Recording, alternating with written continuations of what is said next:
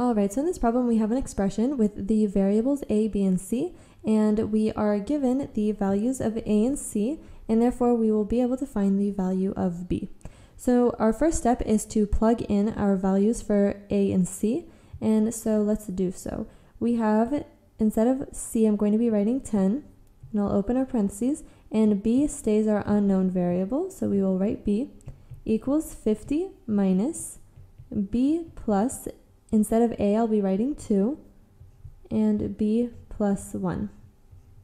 Alright, so this is our expression with the values a and c, and now let's start simplifying. Now, in the order of PEMDAS, we always start with parentheses, and here, because we cannot simplify these parentheses, what we can do is distribute this 10 into our parentheses. So here we have 10 times b, we get 10b.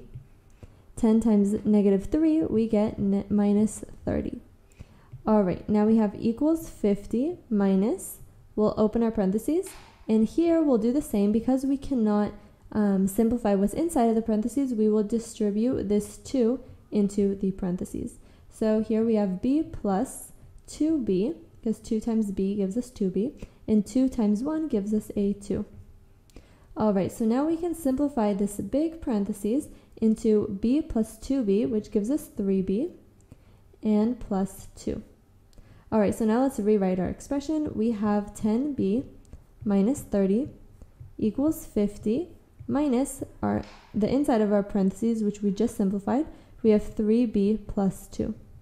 Now we can distribute this negative into our parentheses, and if we rewrite it, we have 10b minus 30 equals 50 minus 3b minus 2.